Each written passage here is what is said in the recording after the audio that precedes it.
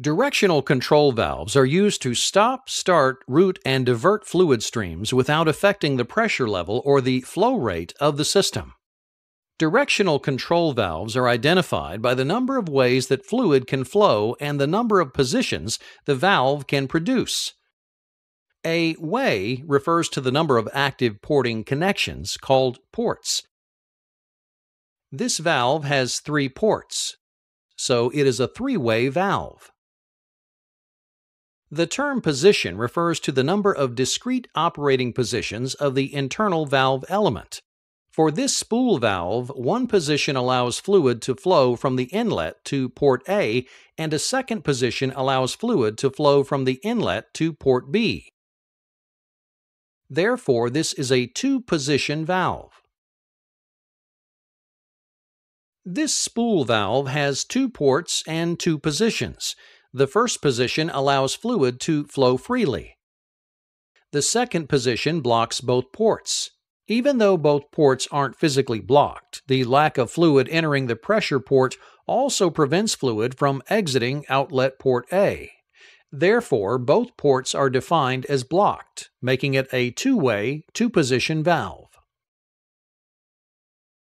To simplify fluid system drawings and schematics, all valves can be represented graphically. Boxes, sometimes called envelopes, are used to indicate the number of valve positions. Since this is a 2-position valve, its graphic representation has 2 adjacent boxes. Continuous lines are used to indicate fluid flow between ports. For complex valves, the ports may also be labeled. The input port is typically labeled P for pressure. Outlet ports are typically given alpha characters starting with A. Other times, the letter stands for the destination of the fluid. For instance, the letter T would indicate a port that is connected to a tank.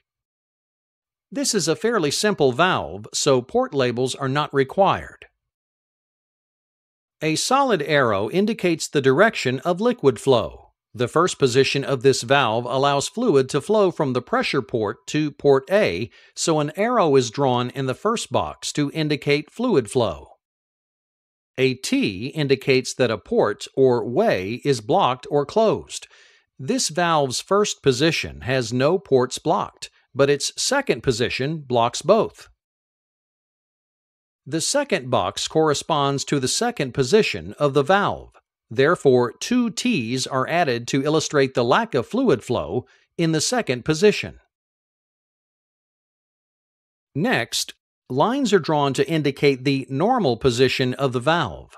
The normal position is defined as the position of the valve when its spool is unshifted and the power is off. This means that any mechanical actuators, such as springs, are in their non-actuated positions. Electrical actuators, such as solenoids, are powered off. The normal position can sometimes be referred to as the unshifted, de-energized, or unactuated position. In this case, position 1 is the normal position. Therefore, the lines to indicate the normal position are drawn in the first box.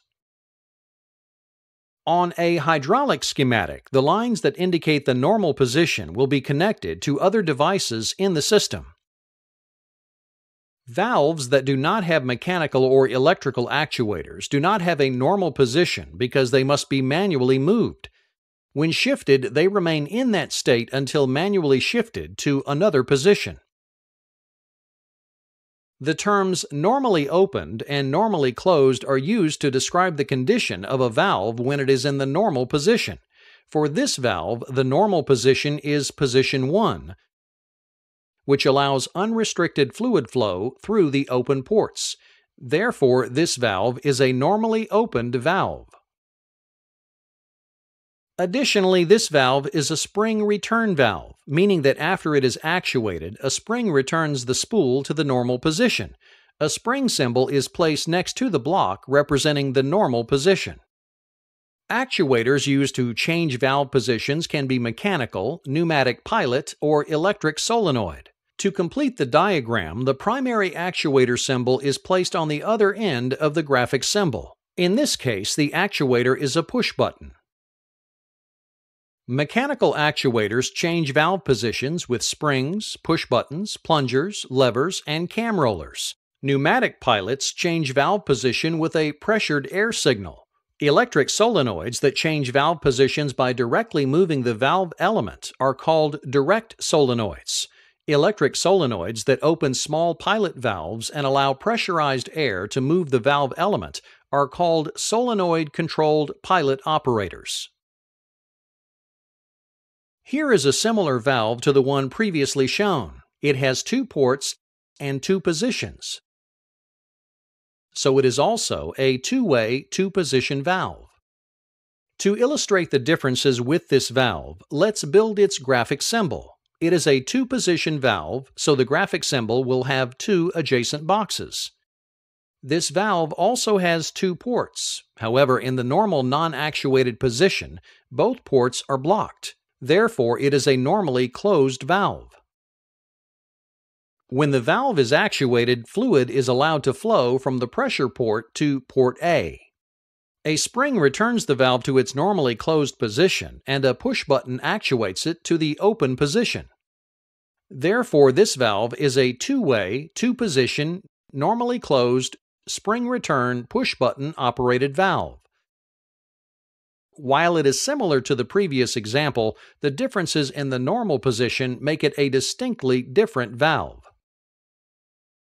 The most important applications in fluid power for three-way valves are for directional control. Here we have a typical three-way valve with 2 operating positions.